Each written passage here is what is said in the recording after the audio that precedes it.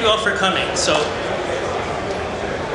today we're talking about the future of wireless, and so we're talking about it from the perspective of the handset manufacturer with John from LG, and Dave Dobbin from Mobilicity, the carrier, and from the equipment manufacturer, Dave Keegstra from Ericsson. So next slide, please.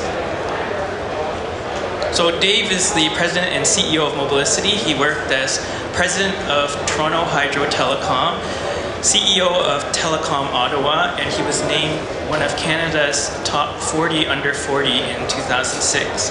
He's also the founder, former chair, and active supporter of the Toronto Board of Trade's Information and Communication Technology Committee and Popular Speaker Program.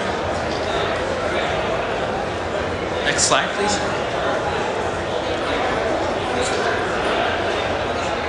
Okay, Dave Keegstra, he's the Chief Technology Officer of Ericsson Canada for a customer unit focused on Bell, Telus, SaskTel, and the new entrants. He's a 20-year veteran of the Canadian wireless industry, and previously he worked as VP of Technology at Huawei, focused on LTE deployment for AT&T.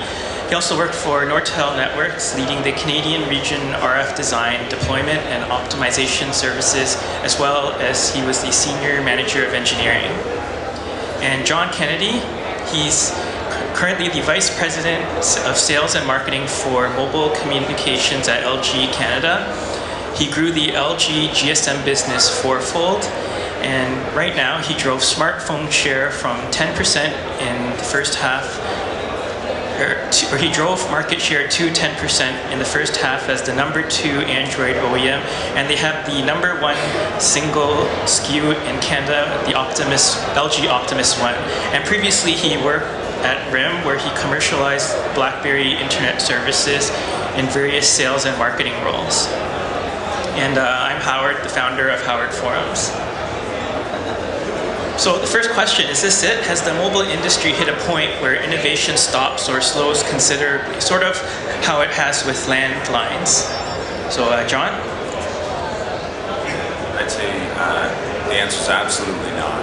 No, I think we've got several years of continuous innovation. We're at a point where it's stalled out a bit and in a bit of litigation between the ecosystems.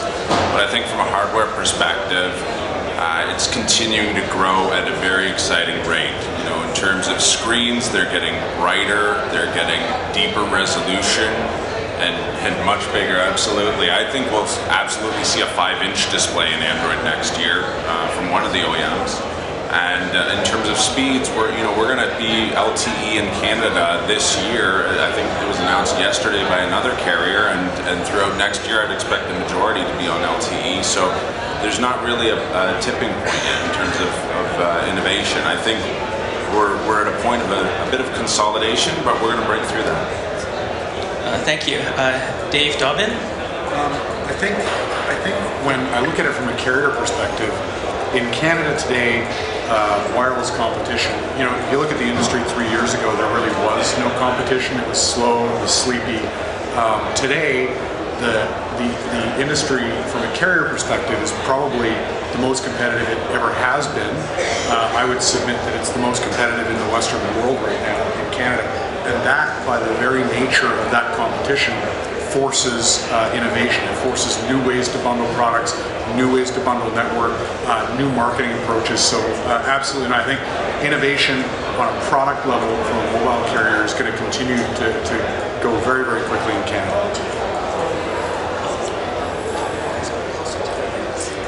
You need to be closer? Okay.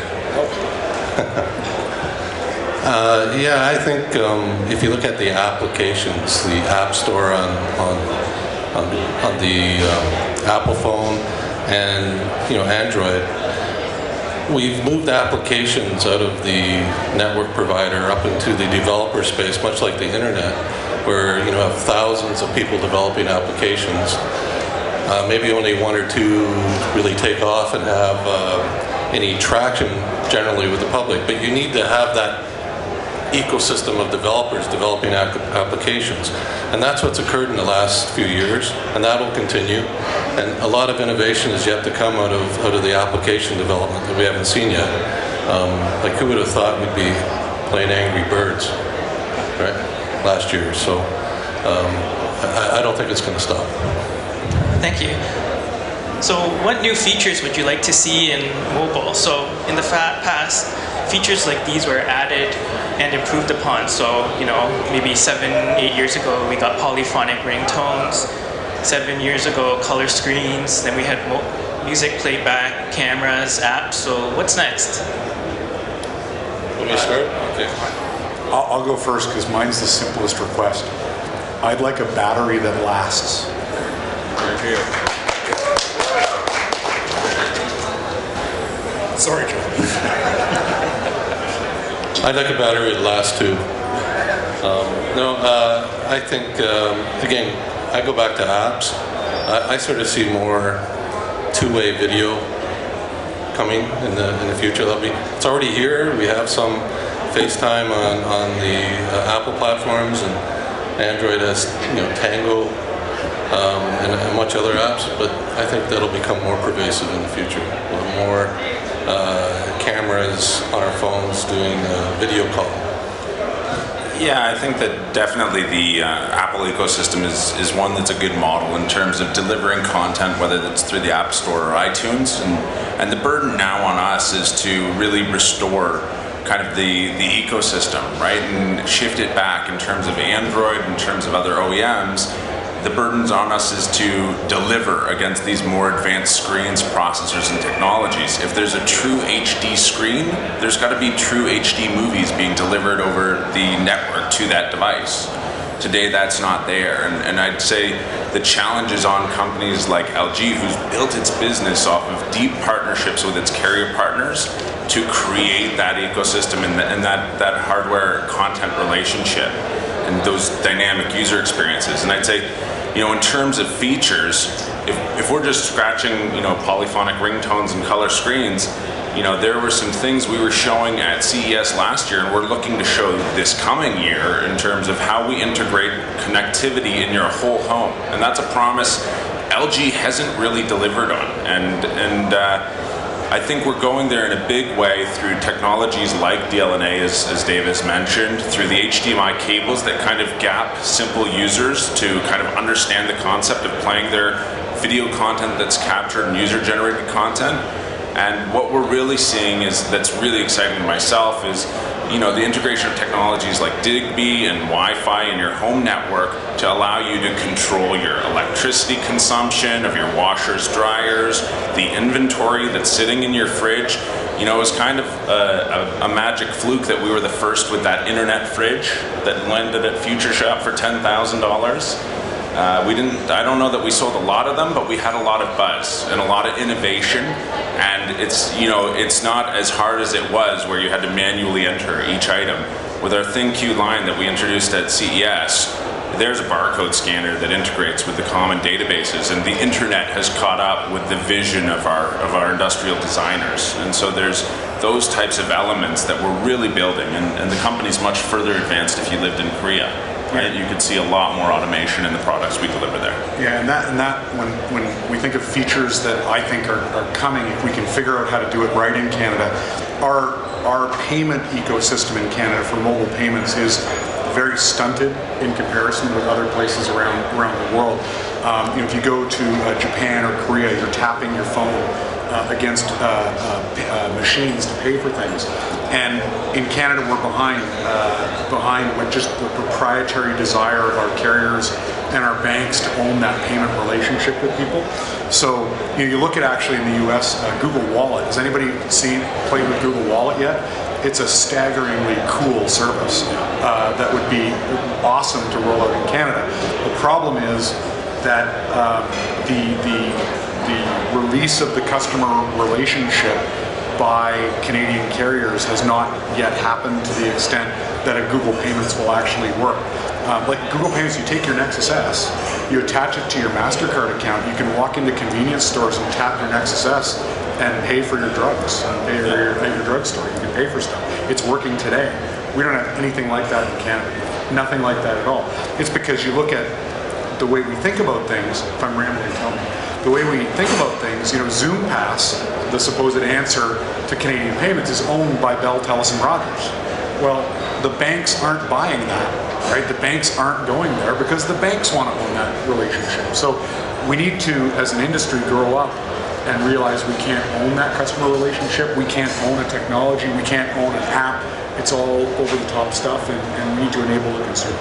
I think the one thing that I'd absolutely agree with you on, Dave, is that if we can create consumer value and we think about the user experiences, not introducing new switching costs or mental burdens on the user, right? Like finding a new bank or finding a new relationship, it's just tedious for the user. If we unlock that unobvious customer value and we do it in a natural way and we grow the pie for everyone, there's going to be more for us to all to eat. Well, and that's why, you know, you look at Google Wallet, why it's so brilliant is because it utilizes the existing MasterCard platform to clear the transactions.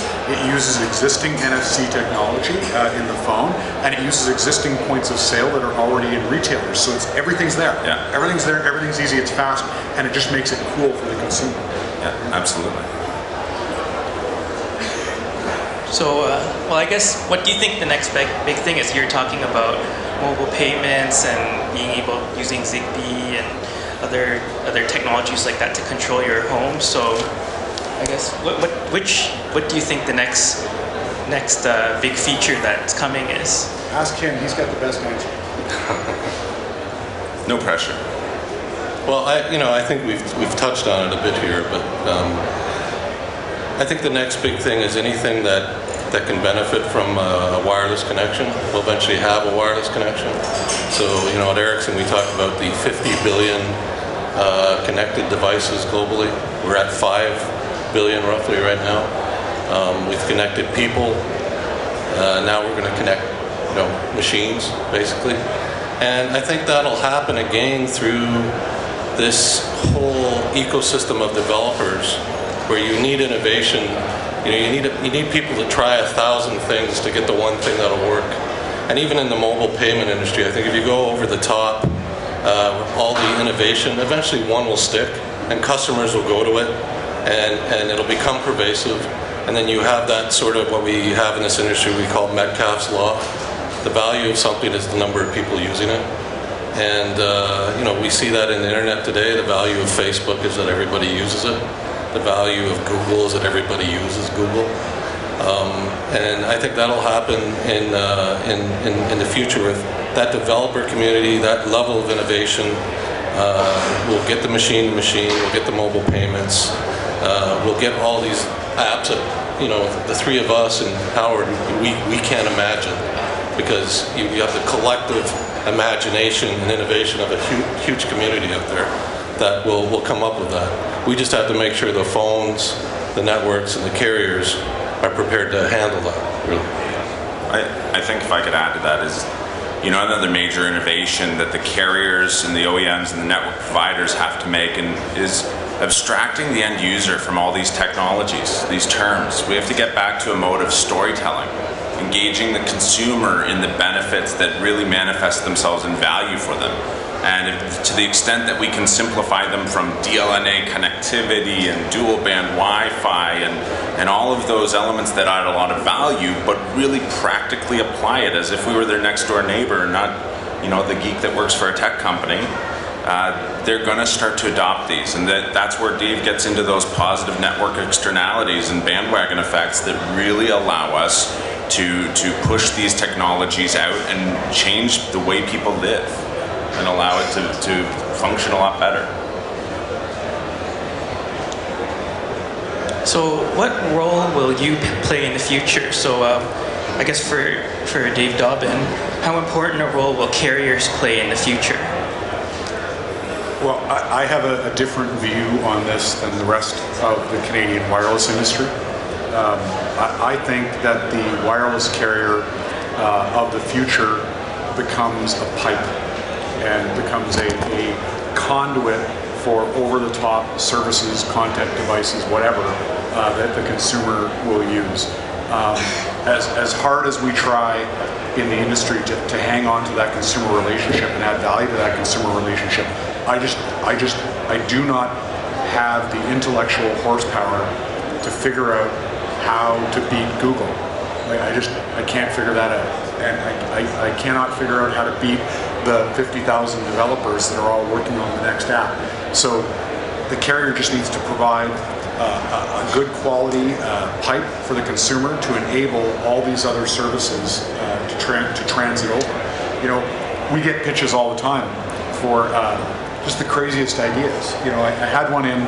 I got this question the other day, and I had a group come in the other day to me and pitch developing an app store. You guys should have a Mobilicity app store where people can get apps for your phones and all these sorts of things. And I looked at the guy and I said, are you nuts? Like, why would I rebuild the Android market? Like, this just doesn't make any sense to me. Why would I rebuild BlackBerry app world? Like, it makes no sense to do this. What I can do is provide a pipe for consumers to access that at a great price. That's what I do. I think, though, the real value you and OEMs make, and this is the commonality and the reason LG has been so successful, is that we deeply partner with our carriers. Right? We've gone through highs and lows. We survived crises in the past. You know, the first crises being that of the Nokia bar phone, right? Where it kind of undercut the whole market and put us in a very dangerous position. We survived the Motorola Razr and came back with thinner, tighter offerings like the chocolate phone. We've survived the Apple iPhone and the BlackBerry, and we've come back with the Optimus One and now the 3D and many other leading super phones. And so the value we offer is that tight collaboration with our partners, understanding what creates value for them and the end consumer, and our brand is a promise. Our brand together is a promise. Your brand is that you don't have an ego, you're not getting in the way, you're just allowing people access, and you're not imposing some hidden agenda. That's the Mobilicity brand as I kind of read it.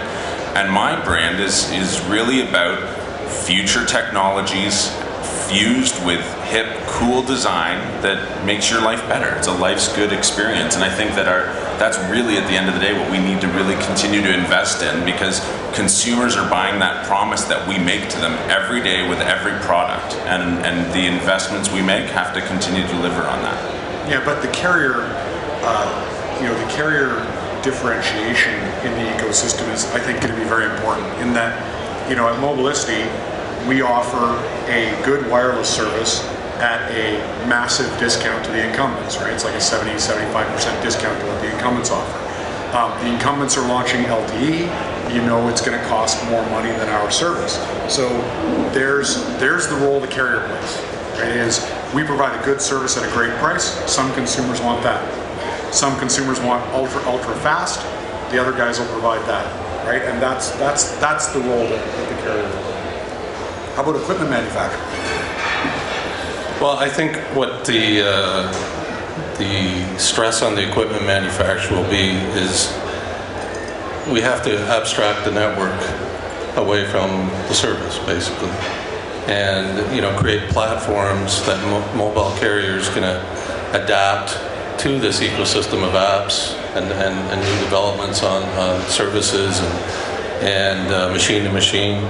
So, I think what the equipment manufacturers have to do is figure a way to, create that abstraction layer and enable the scale for the carriers to add all these services, add all these touch points, put out all this, devices and what John was talking about with all the TVs and in-home stuff, where you've got a lot more attaching to the network. There's a lot more devices attaching to the network, a lot more sessions, a lot more data being transferred, just subscriber or attachment data.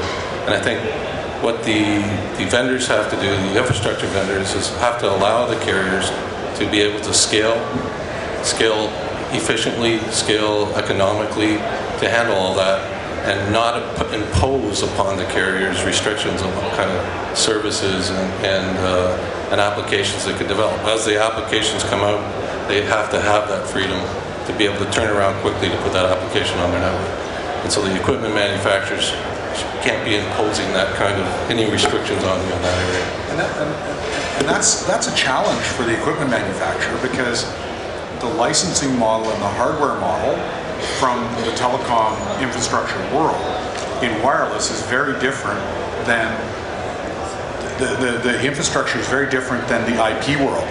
And you know, when you look at wireless, you're still buying licenses for every level, you're buying pieces of hardware for every level, whereas in the IP world, you buy a router. And the router does everything. You buy a router based on size rather than on licensing. And that's a big challenge for the equipment manufacturers to get their heads around this IP world, because traffic grows so quickly and sessions grow so quickly and everything scales so fast that the licensing model needs to change. Well, Dave already touched on this. Will carriers eventually become dumb pipes? So I guess you already said that. Dave's my customer, so I agree with him.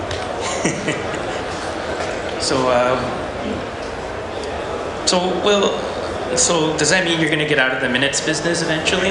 You know what? I would love to be out of the minutes business tomorrow. Right? I would love to be out of the minutes business because, you know, a VoIP solution is actually less intensive on the network solution than the network infrastructure than a standard circuit switch and call. It's easier to do for us. So, I mean, if we could just get everybody onto a VoIP solution and dealing with Skype and whoever, for the carrier, that's a good thing because it decreases the load in the back end. The problem is people love dial tone. People love to have that ability to dial easily without setting up and customizing software. It's not easy yet. So I guess in Canada, the carriers try to be the face of the mobile industry. So you think this will downplay their importance? Well, yeah, and I mean, you know, show of hands in the room. You know, do you want to have a relationship with Apple, Google, and Netflix and all those guys, or would you rather have a relationship completely all in with Rogers? Who would rather have a 100% Rogers relationship than deal with Android on their own? No hands in the audience. Point made. So, John, will phone manufacturers eventually only compete on price? Absolutely not.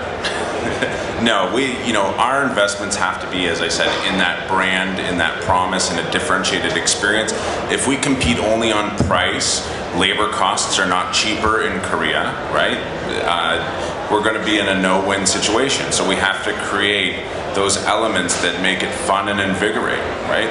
This is where Apple's done a great job on their brand, and they command 40% gross margin. Maybe they should be asked to take less margin, right? But you know, if we compete just on components, there's no sense being in this space. We have to add value through, you know, the consistency of the support experience, the ability to have a no-hassle return policy, and that's something that, you know, Dave's company made forefront when we launched our first product with them, the Wink, right? You know, I looked at his terms and I go, this is crazy, this won't work, it's too expensive. But then we started to see it work, and it was manifesting itself in reorders, and it involved us taking a risk with each other, right? Learning to dance with each other and understand the unique value that they were bringing to the market. And you know, with using and leveraging those two brands, we created trust for a new carrier to start to get off the ground and start to find their voice in the marketplace, and use the brand of LG to get that initial credibility and hardware trust, right, that other manufacturers may not bring to the table. So we need to continue to deliver that differentiation for our consumers. I can give you a perfect example of phone manufacturers competing on way more than price. Is John's LG phone, the manufacturing quality, the weight of it, the components, all those sorts of things, and my BlackBerry 9780, right? My BlackBerry's processor isn't even close to the speed of the processor on his phone. My BlackBerry doesn't have the features that his phone does. It doesn't have the inherent build density that the LG does. Just you know, features per square centimeter. It's not even close. But BlackBerry commands a price premium over John's device because of the service that BlackBerry provides and what they do. So, perfect example right here at the table. But it's much harder if you use a platform that everyone else uses, like Android. And I think you're touching on a key concern for everyone right now. Anybody in the Android OEM space has to be a little cautious right now, right? They just acquired a hardware manufacturer, potentially for more than just patents, right? And I think that's why it's in our best interest to have two very strong OEM relationships, and that's the path that LG has chosen. We've developed Windows Phone 7 devices, and we continue to work with Microsoft here locally, and they're a great partner. We wish them great luck, and we continue to invest even with our existing Optimus 7 phone in reinvigorating that with the Mango release that we're going to be announcing shortly. And I would say that with Android, it's the hot platform. It's got great momentum, and we're really showcasing our hottest new technologies in terms of processor and brightest displays in the market, where you can read them in direct sunlight. But you know, you've got to have two outs if you're a poker player, right? You leave yourself ways to win the hand, even if your initial strategy of a straight or a flush goes down the chute. You've got another way to continue that hand, and we're not all in on any one option there. We've got to leave our doors open and differentiate on what we do, which is build quality, industrial design, and style, right? Another Prada phone could be a complete possibility because that is abstracted from the OS, right? And it creates a lot of value for the fashionistas and style conscious in our audience. And there's no high-level elite brand in the superphone marketplace right now. That's not an official comment. I think for the handsets, though, similar to what I said for the equipment manufacturers, the handsets have to get out of the way of this 50,000 developer community creating apps. I think if a handset manufacturer imposes any kind of restriction on that developer community, that handset manufacturer will eventually lose, because I think that's the game we're in. Dave, I think I 100% agree with you, and that's where LG shone in our smartphone development. We were the first ones to have unlocked bootloaders, right? That's not something you put your shoes on with. That's how you mod your superphone, right? The Optimus 2X was the original hacker phone in these dual-core phones because it allowed you to take popular modifications like Cyanogen mod, and before Gingerbread's available, tweak out your phone, right? You don't need to be on the Nexus device if you have an unlocked bootloader, and you can go to Cyanogen and get the latest firmware. We don't recommend that you tweak your devices, but there's a community that really enjoys that experience. It's not an official LG comment, again. So will network speeds eventually stop increasing? So You know, earlier on in my career, when I was a little thinner and less gray hair, we thought 1 megabits per second, nobody'd ever use that. And here we are, you know, people are talking about having 3D, HD TV in their homes, the whole DLNA thing going on. And now we're talking that 100 megabits per second is not going to be enough going to a person's home. So for some reason, we always find a way to fill the pipe, and we always find a need to have faster speeds. So in my view is, you know, this will keep going. And, you know, equipment manufacturers always want the operators to keep buying more equipment for faster speeds anyway, right? So On both ends. Thanks, Dave. Trust me. So what obstacles do you see going forward? Does everyone being connected present a security risk we're not aware of?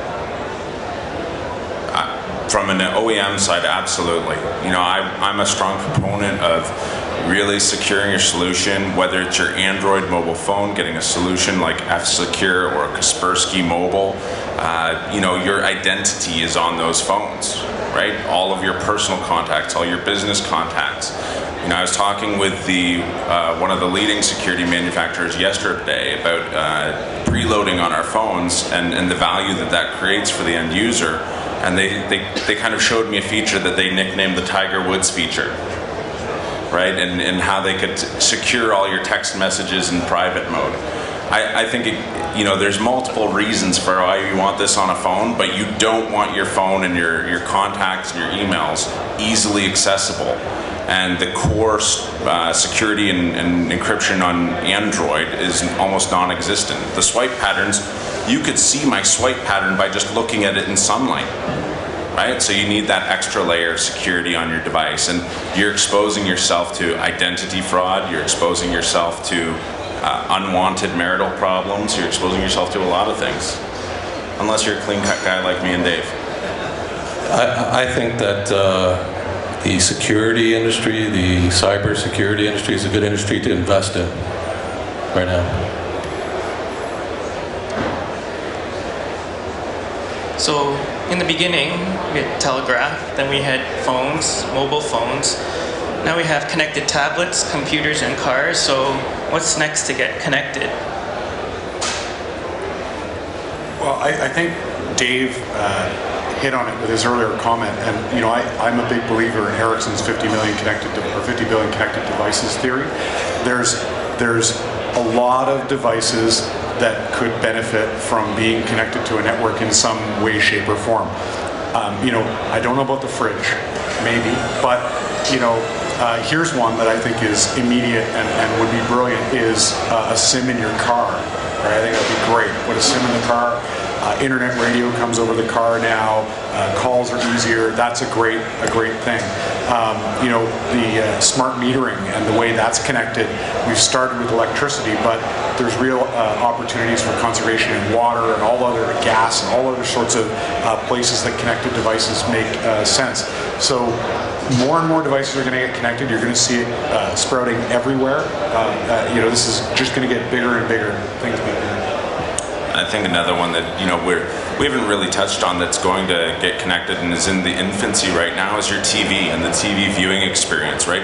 It's going from very passive media, and the first attempts to commercialize smart TV largely had flopped. And I think it's because they felt like people wanted to be really interactive with their television, and they wanted to be tweeting or kind of doing a live spill on their Facebook with all of their friends, and that was kind of the wrong approach. They had to look at it from a 10-feet experience.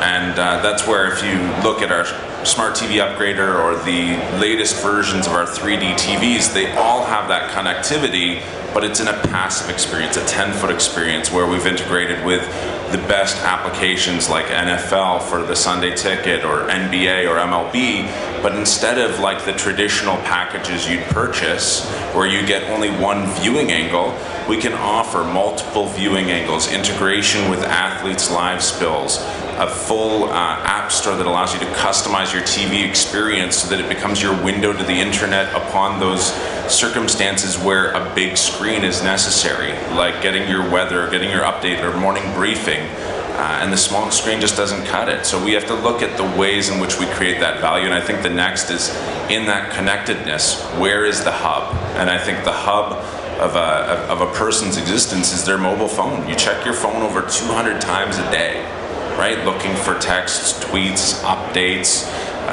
statuses. It's your source of enjoyment, inspiration. It's your connection to people, friends, family, and all of your other relationships. And that's what allows you to extend your being into those other devices where you can optimize the experience to a bigger screen or a smaller screen. What about like a connected pacemaker or something, or?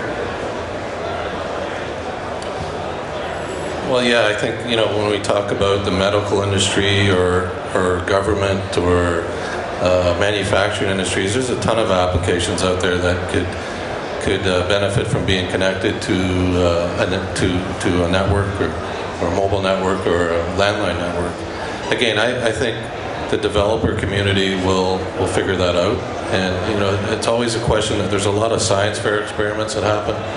A lot of science fair experiments have to happen for the ones that will actually take off and become pervasive in a real product. So yeah, I think, you know, connected pacemakers or people being monitored remotely for health, like even their heart rates or their medicine, all that kind of stuff is a possibility. Right now it's still stuck in science fair mode, but again, as applications get developed, as interfaces become easier, as applications become less tied to network configurations, I think you'll see a lot of these things take off. I think this one that's especially pertinent is the investments in the healthcare industry for LG particularly have more than tripled. We really focused initially in Canada in partnering with the University of Calgary in Alberta, and have delivered functions around daisy chaining Bluetooth devices with phones that allow you to do your glucose readings for diabetes patients and have the information passed real time back to their practitioner. I think that, as you look at it from that perspective, Dave makes a really good point in that, there's things that we can put a SIM in and things that we can add a lot more value. The thing that really gives me a lot of courage and optimism is the egoless approach that you've taken to kind of bringing that to the forefront in that you don't have to develop strategies where this phone cannot be the hub to enable all of those applications requiring subscribers to get 5, 6, 7 different plans from you. You enable it from one connection, and that's what makes sense to the consumer. They say, I have my TV at home, I want to bring it with me on this small device. Why is that a second subscription? That's why in the US, Media Flow never took off. Why do I have to pay $5 for crappy streamed video when I've got HD TV sitting in my house? Why can't I bring that PVR experience with me? The one thing I will say, Howard, is don't put a chip in me to track me or let anybody know where I am. That freaks me out. I won't tell you if that happens. That totally freaks me out. So elsewhere, in some countries, they've skipped having landlines for phones and internet access, and they've jumped straight to cell phones. So how do you think this will change their perceptions of the future of mobile compared to here? But countries that don't have landline typically are countries that it's very difficult to build landline infrastructure in, or expensive, cost prohibitive, not affordable. I've built a lot of landline infrastructure. So when you go to sub-Saharan Africa, they just can't afford to build a landline infrastructure, so mobile makes a whole lot of sense. In a country like Canada or the United States or Western Europe, where we're first world countries, there will always be a need for a landline service into your house, because as Dave was talking about, the nature of the content that gets delivered into the house, the amount of bandwidth being delivered into the house, the amount of transport needed to get into the house demands a landline, and it always will. And fiber optic cable will always carry more capacity than a wireless network. Always, always, always. The laws of physics are immutable. You will need landline infrastructure. Now, again, in sub-Saharan Africa, they're not worried about four uncompressed HD TV screens in a house with internet access at 100 meg and all this technology going on. They don't care. So mobile only makes a whole lot of sense. But you can't watch 4 HD TV screens over a wireless connection. You can't do it. And I think if you're talking about the anthropological or sociological impacts and how people interact with each other, technology doesn't change how you communicate or interact with people. You are the center of that. And I really learned this in my early years at Research in Motion. I'd go selling to some of the biggest Fortune 500 customers, and executives would say, well, I don't want one of these phones because then the company can always get me.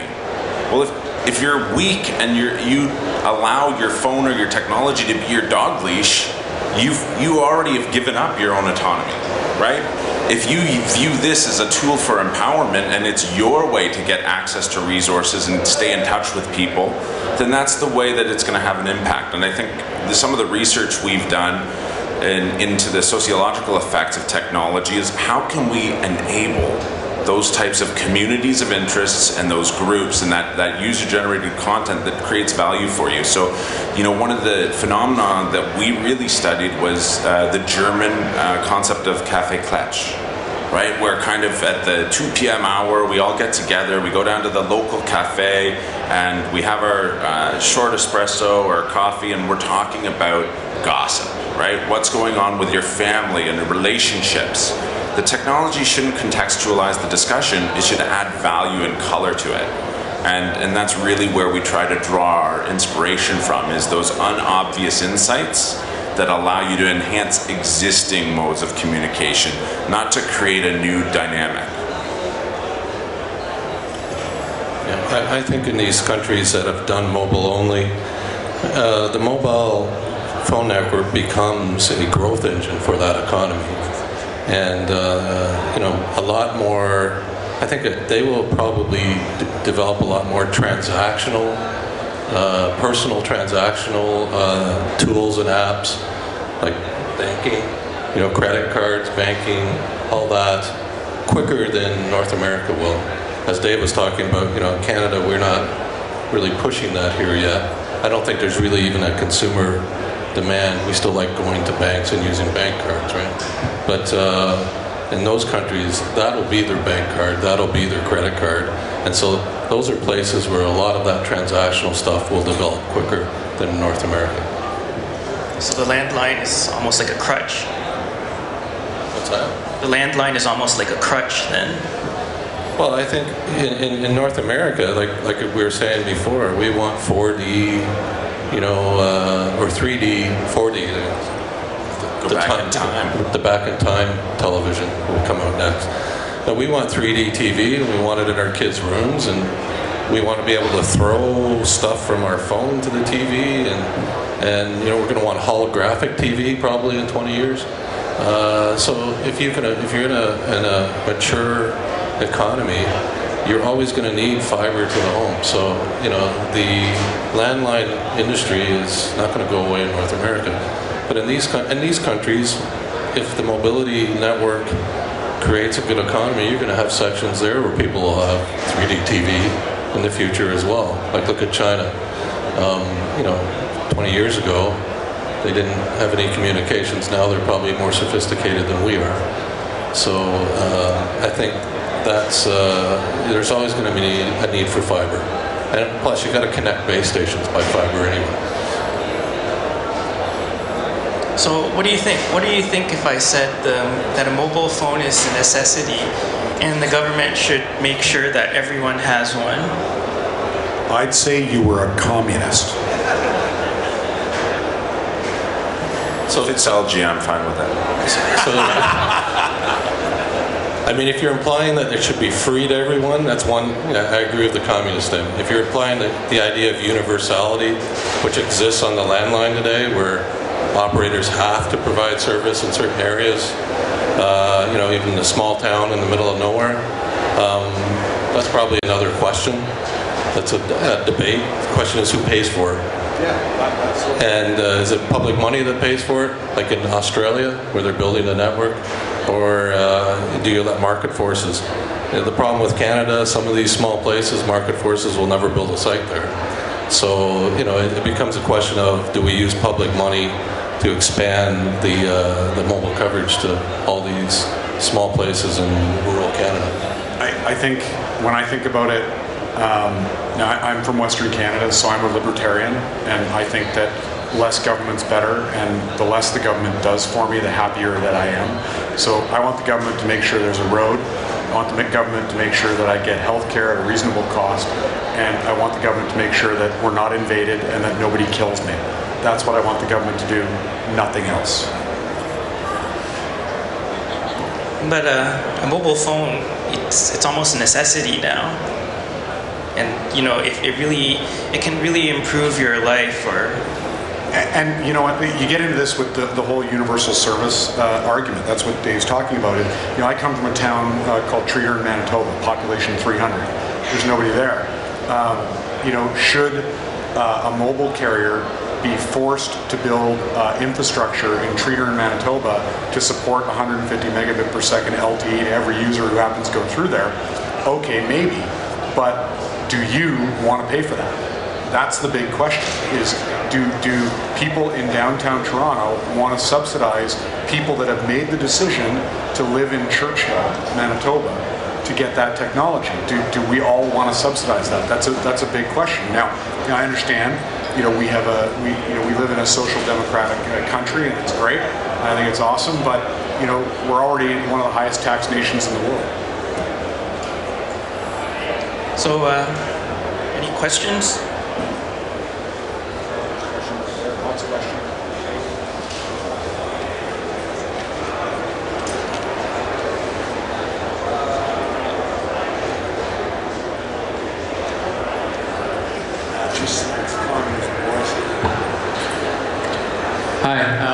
I have two questions, but I'll let him take his question before my second one. My question is related to the carriers, and earlier you talked about, Dave, about the competition, and it's great that we finally have some good competition with some new entrants, and I congratulate Mobilicity for taking the risk in introducing that no-nonsense service.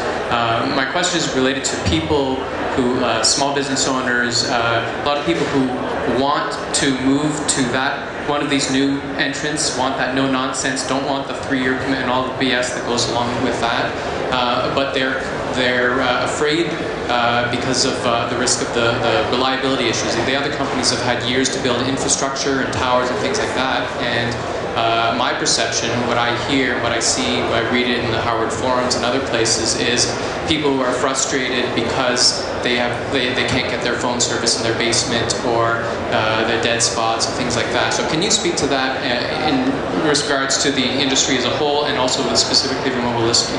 So let me talk specifically to the coverage issue you raised. You know, the thing about coverage issues is people, the people that have, we very rarely get people phoning us, writing, or commenting anywhere saying, my phone works everywhere I go, I'm super happy, right? It just never happens.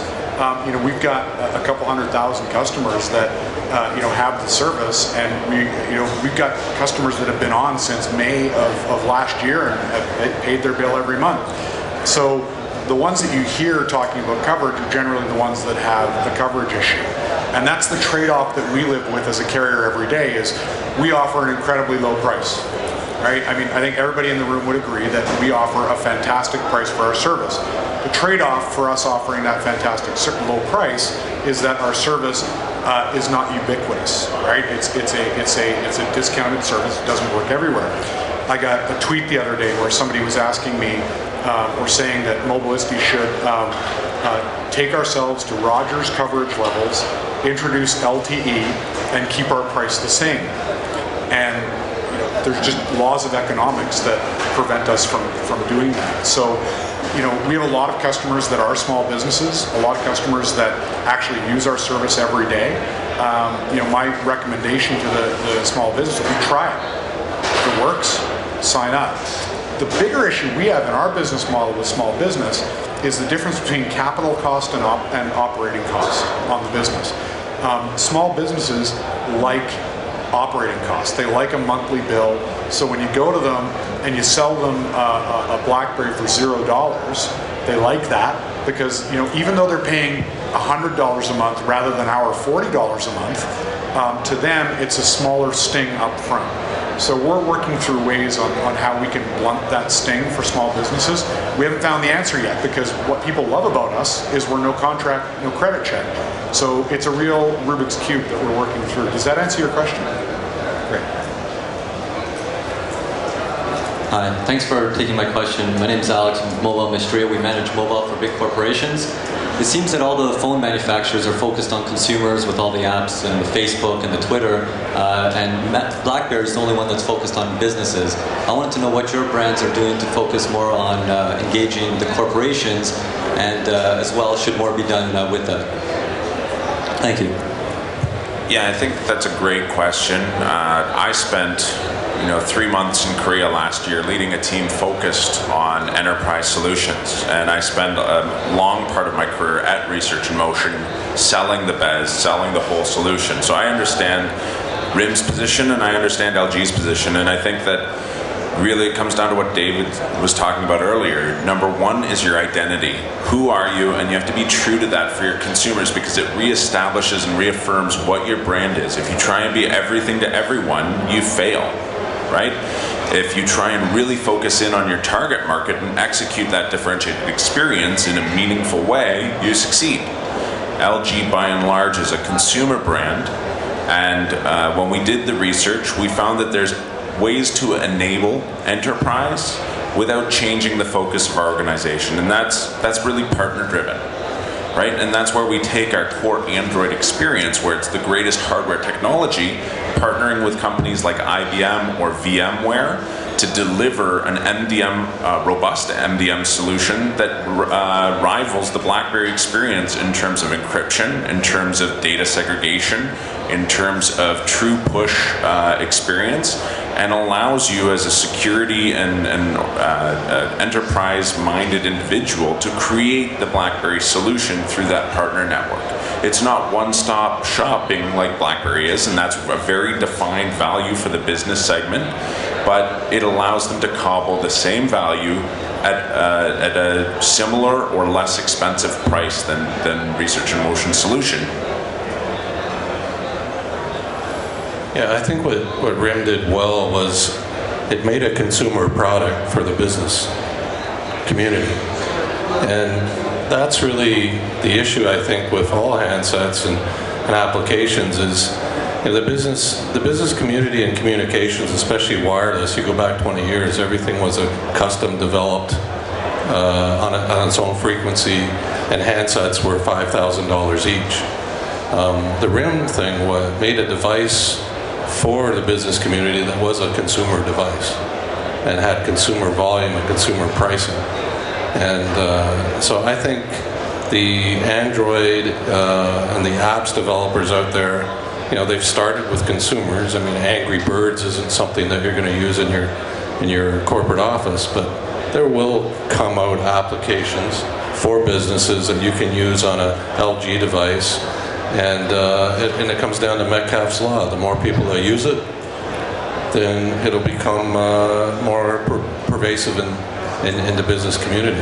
That's RIM's selling point right now, is everybody's using a RIM, and that's why they're valuable. Will that change, or will RIM manage to keep that going? I mean, that's the big question. I think the question's been answered, that it's largely changing. They've lost the tablet market. The playbook was not a successful venture. That's very established, and it really, corporations are buying iPads in the thousands of units a day. I think that in terms of the hardware, the solution is there today for email. It's called Exchange ActiveSync, and it's very clearly as secure a methodology as BlackBerry's email. It comes down to then what they do in the MDS for data subscribers, and that's where you would then have to link in with a Tivoli server or another MDM solution. And so it's there. It's just what RIM did phenomenally well is they had great focus on that business market, which was the CTO and the line of business leadership, and creating the story for them that I talked about earlier, telling and abstracting the users from the difficulties of wireless so that the job enhances their function, which very certainly was giving you an hour of productivity back in your day. And so for the Android manufacturers, the Windows Phone 7 manufacturers, it's a matter of priority, and I think that we're allowing the business market to be satisfied through the developer community and network. We sell a lot of phones, and you know, what RIM has done really well is they've created fanatics and loyalists, right? In that when you go into one of our stores, a BlackBerry user is buying a BlackBerry. That's what happens, right? They're coming into the store, you're not selling them anything else, they're buying a BlackBerry. A consumer who's had a Nokia or an LG or a Samsung, they can move around other products and they'll buy other phones, but a BlackBerry user buys a BlackBerry, and RIM's done really well at that. They've done great at that. I think this is the, we only have time for one more question. I have the next question. Okay, this is more for Dave, Dobbin, and John. What is preventing consumers from being able to shop for phones and services separately?